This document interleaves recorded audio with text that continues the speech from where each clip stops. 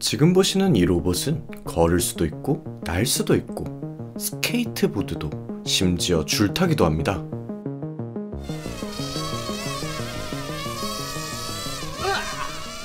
이족보행을 하는 로봇들은 굉장히 많이 발전 중입니다. 그리고 드론은 이제 우리에게 친숙하죠. 하지만 지금까지 걸을 수도 있고 비행할 수도 있는 로봇은 없었습니다. So it's the first robot that truly integrates the walking and the flying. It's not just a drone with legs. 이 로봇의 이름은 레오나르도입니다. 레그스 온보드 드론을 줄였다고 합니다. Why is this potentially useful? Yeah, so any flying vehicles actually have to start from the ground to take off. And eventually they cannot stay in the air forever. They have to eventually come down. But sometimes they have to come down on the very challenging terrain or some obstacles. So it's actually a good idea to have these controllable legs so they can actually land in a very interesting configuration of posture or orientation. 이 외에도 더 많은 장점이 있습니다. 이런 로봇들은 일반 드론들보다 훨씬 더 안정적입니다. I view these propellers almost like our arms. So some people might say that, oh, you guys are cheating because, I mean, bipedal robots do not have propellers, but we are essentially using the propellers to do additional stabilization.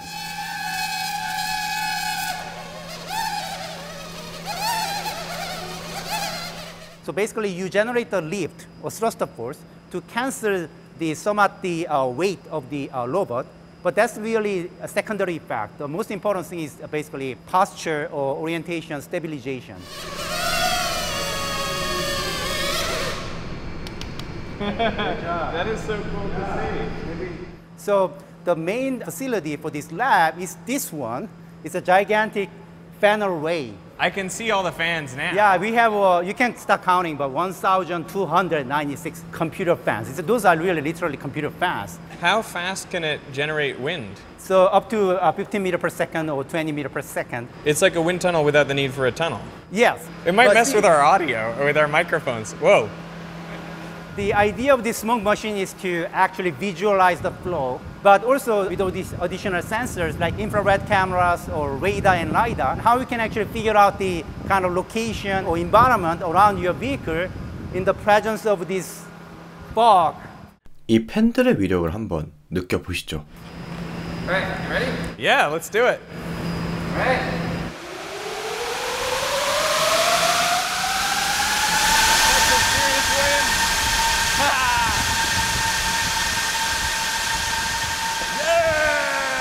That was so cool. I love it. 연구원들은 레오나르도를 이곳에서 테스트합니다.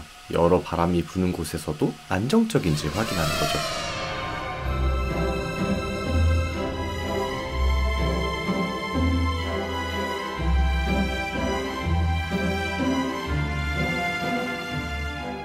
Showed that Leo is more robust than a drone because a drone gets blown away by the wind, but then Leo does not because of its ground contact. So for example, if you go hiking and there's like suddenly a lot of wind, you're not going to fall because you have the ground contact.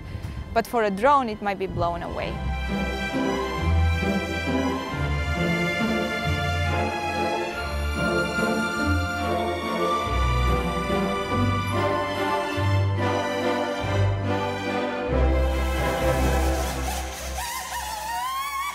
No. So we actually took one of the whiteboards that we have at home and we put oil. So we applied perturbations to Leo, and what's happening is as you push Leo, instead of falling, it stays upright, but it also slides on the whiteboard. So that's an interesting capability. So it's very robust. You said perturbations. Are you poking the robot? Yes, without harming the robot. We are gentle. 레오나르도는 매우 안정적이고 균형을 잘 잡아서 무려 스케이트보드도 탈 수 있다고 합니다.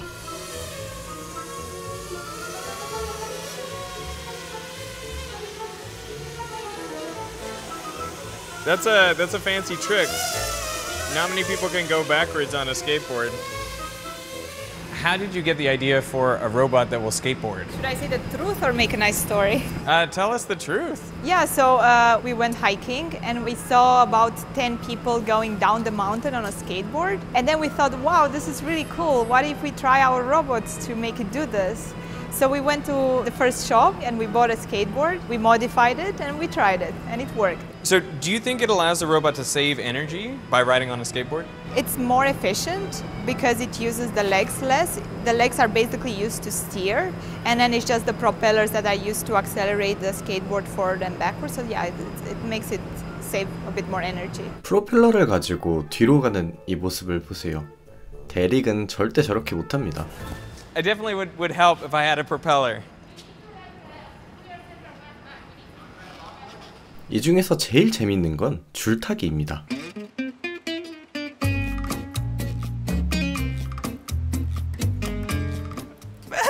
This looks incredibly unstable. So I think this proves the point of just like how important control systems are. 영상을 보시면 알겠지만 아무것도 못합니다. All right, I thought I would be slightly better at that. Let's give it another shot. Okay. Can anyone slackline?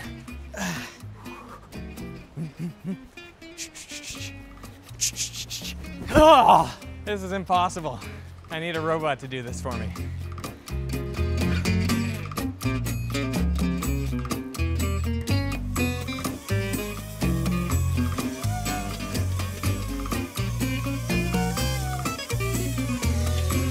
I like the sidestepping technique.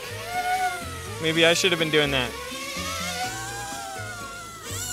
Trying to like copy his technique. 레오나르도의 움직임을 보면서 Like that. 팁을 좀 얻으려 했지만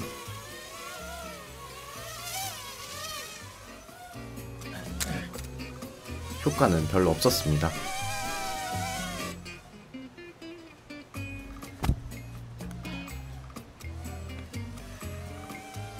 I should have prepared.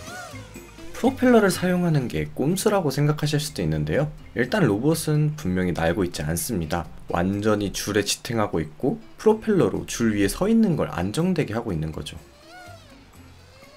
So human professional slackliner, if you see some of their videos, actually they use the arms stretched and then they can balance themselves. We don't have the arms for Leo yet. We are planning to add a manipulation so that it can actually carry some object. But in the meantime, we are using the propellers to stabilize the Leo while it's actually working on a slackline. It's funny because like the robot feels like it's got kind of a personality to it, the way it walks and flies. Yeah, right. It's just totally something you're not used to seeing. Yeah, it looks natural. Actually, I have to say that the sensors are sampled at 1,000 times per second. But the controller is actually being recomputed, whatever signal you're sending to propellers and the leg joints, 200 times per second. Wow. So it's a pretty fast computation. 200 times a second, it is adjusting what it's doing to maintain balance. Yes, especially propeller control signal. How does that compare to humans? Humans. So humans can do very sophisticated tasks, but in terms of fast reaction, it's very crude machine. So humans in overall has a few seconds of delay, time delay. Is this why I was struggling on the slack line? Maybe, but... How do you feel about the performance here today? Yeah, I think it beat you. I mean, not that that's hard, but this is very impressive. If you imagine a robot like Leonardo in the future, like the greatest Leonardo you could make, what would that robot look like and do? So definitely having a Leo-like robot in space, that would be amazing.